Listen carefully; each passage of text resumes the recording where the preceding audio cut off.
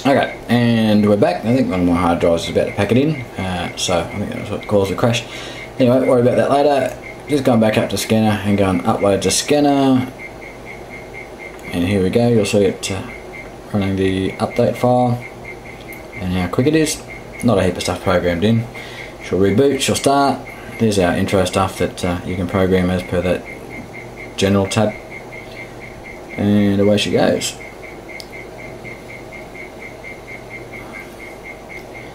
And maybe, just maybe, we'll turn her up. We'll see whether we get that RMS to come up. I seem to be doing a bit of broadcasting. Let's see what we get. Okay, so Oscar 3. Oscar 3. Yeah, 3 and 20 after that off, and 39 on, please. Copy, thank you.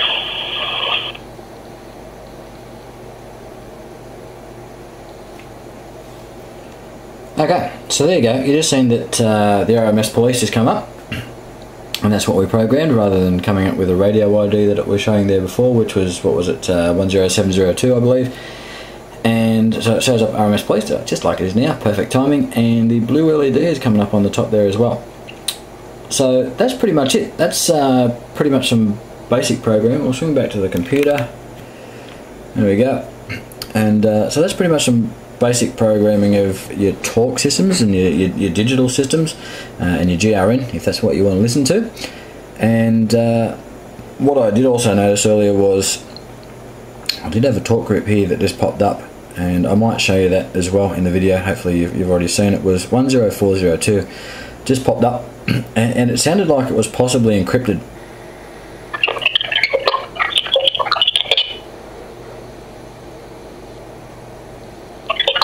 Now, sometimes I believe I've noticed that sometimes a talk group or a talk group ID, radio ID, may have some encrypted broadcasting coming through, encrypted transmissions coming through, but then other times it will come through with unencrypted. So what I'm going to do here is go through and I'm going to leave that as 10402. But what I'm going to do is go over and pick an LED.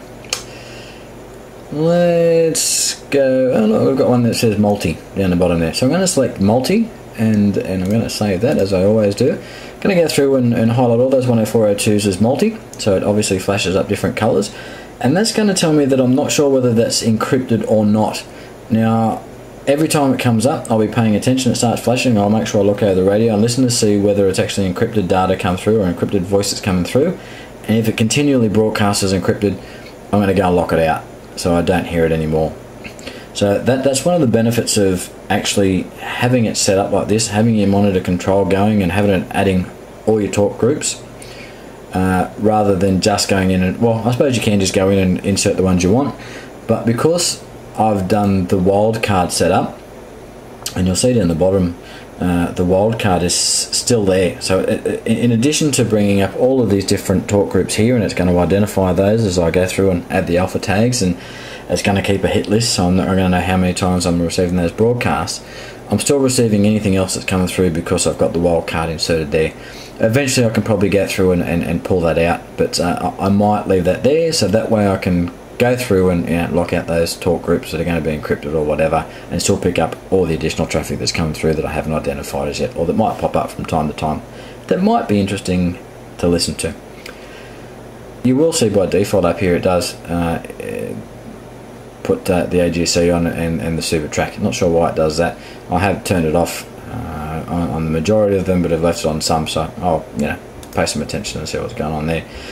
The other thing over here, your format as far as your talk groups goes, I don't know whether sometimes it shows hex.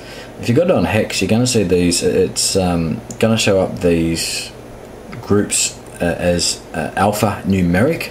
So you can see they're that one, which we've got 10402, is showing up as 28 alpha 2. What I've actually done, you can sometimes go to native and it will show up 10402, because that's the way it's going to possibly show up on your radio. But I've actually just gone decimal, and it's showing those up all numeric, so 10402 there. It's just a bit easier to do. One other thing that you also need to be careful of is that sometimes you may have a talk system programmed in, but you don't have any talk groups listed under that or associated to that talk system. You need to make sure you do that, otherwise sometimes you're going to encounter some error messages. More specifically though, and I'm not entirely sure how it happens, maybe I've gone through and deleted I've had it running like this. It's added in a talk group, which has been, I can see, listed under all objects here. And then maybe I've gone through and deleted the talk system. Now I was getting an error message which was saying something like heap error, and when uploading to the radio I was getting one saying heap full. Now that basically means that you've either got a talk group that doesn't have any talk systems associated, or a talk system that doesn't have any talk groups associated.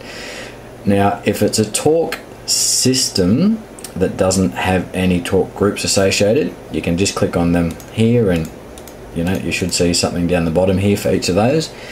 If it's a talk group that doesn't have an associated talk system, what you can do is go down here and here's all your talk groups listed down the side here, or what object type it is. And then if you've got one that doesn't have a talk system associated to it, and I don't have any examples to show you, over in this column here, which where the cursor is, it's going to say not associated, I think, to a talk system or something along those lines. So it's really easy to identify. So if you get a heap error message of some description, pop in, have a look at all your talk groups, go through this screen here, which is all objects. Just scroll down, see if you have one that says unassigned or not associated, and then just pop over to your talk systems and click on each of your talk systems and make sure you've at least got a wildcard, or you've actually programmed in a specific talk group down here to listen to, and that will avoid all those messages. Save that, go back, upload it to your radio, and away you go. One issue I did have with that though was I predominantly noticed that when I was in scanning mode and then I went over to go to manual, that's when I'd get that error. I'd get a heap error, and sometimes it was coming up. I'd turn the radio off to get it to work again, turn it back on, she'd come up, she'd be great for a sec, and then all of a sudden I'd get that heap error message again.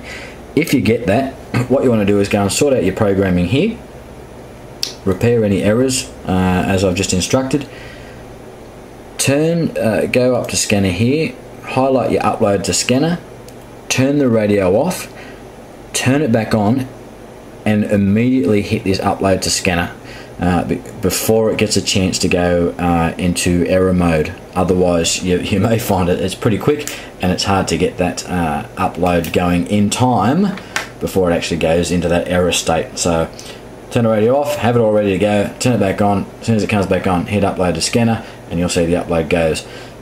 If you don't and it goes into its error state, you won't actually be able to upload to the radio, or you may find it very difficult to upload to the radio, and you may encounter some error message, which will, like it did to me, make you think you've bricked your radio.